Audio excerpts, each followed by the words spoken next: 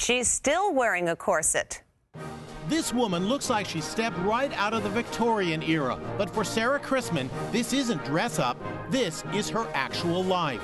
She even squeezes herself into a corset, slimming undergarments women wore more than 100 years ago. It really opened my eyes and opened the door to exploring this whole other culture and other world. After wearing a tight-fitting corset for 1 year, Sarah dropped 10 inches from her midsection, and now her waist measures a tiny 19 inches. This is my smallest corset, and this one is actually a 19-incher. And Sarah's husband, a graduate of library science, also decided to fully embrace 19th century living. Despite their modern-day surroundings in port towns in Washington, they dress in antique clothes. Gabriel rounds out his look with gold-rimmed spectacles and sunglasses from the 1850s. Sarah doesn't have a driver's license, so they often get around on their 19th century bicycles.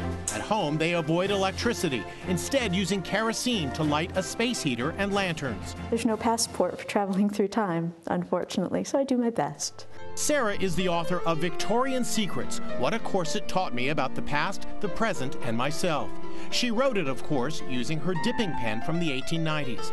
Nothing is too authentic for this couple stuck in another time.